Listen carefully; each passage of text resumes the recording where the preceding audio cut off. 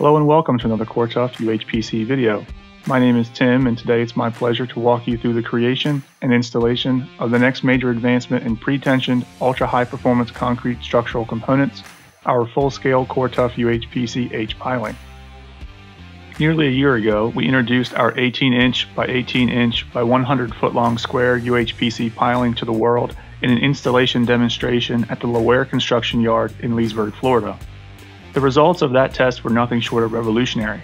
We were able to drive the piling through 20 feet of bedrock, 90 feet in total, and never once had the integrity of the piling dip below 100%, regardless of the size of the hammer we used to drive it with. With the results of the Laware test made official, we received requests from several state transportation entities to see if we could produce an H-piling using UHPC. We did just that. Like our square piling, our H-piling exhibits the same capacities in terms of being able to handle extreme compressive and flexural loads. However, it does so using approximately half the required material to produce it.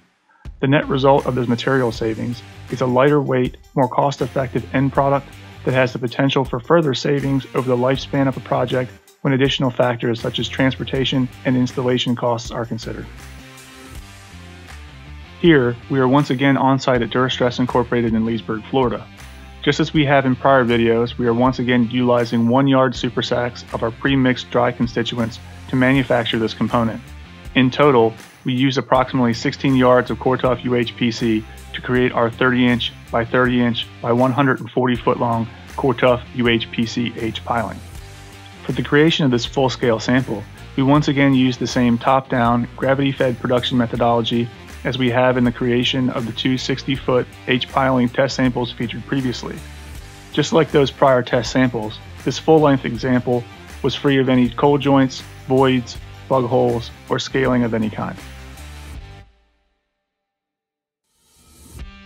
For the installation of our full-scale sample, we are on site along Northeast County Road 339 in Trenton, Florida, where the installation crew from Laware Construction is working in conjunction with the Florida Department of Transportation on the widening and replacement of a small 2-lane bridge.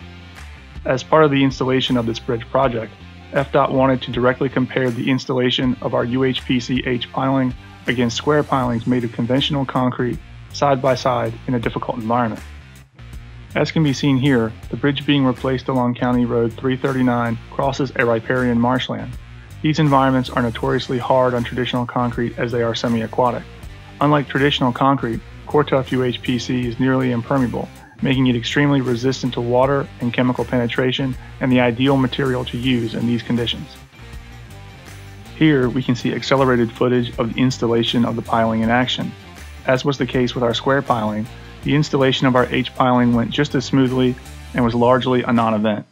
The Cor-Tuf UHPC H-piling was able to cut through the subsurface strata with little resistance and never dipped below 100% integrity at any point during the installation, despite enduring roughly 2 million pounds of pressure at its base. The similarities to our prior test with the square piling didn't stop with the real-time data reporting or the ease of installation, as the pad between the hammerhead of the D62 piling hammer and the top of the piling again caught fire and began to disintegrate from the friction between the two materials, as can be seen here. As was the case during our prior test, aside from the soot and residue left by the burning hammer pad, there was no damage whatsoever to the top of the piling, proving once again that Cor-Tuf UHPC is the only name you need to know for all of your UHPC needs.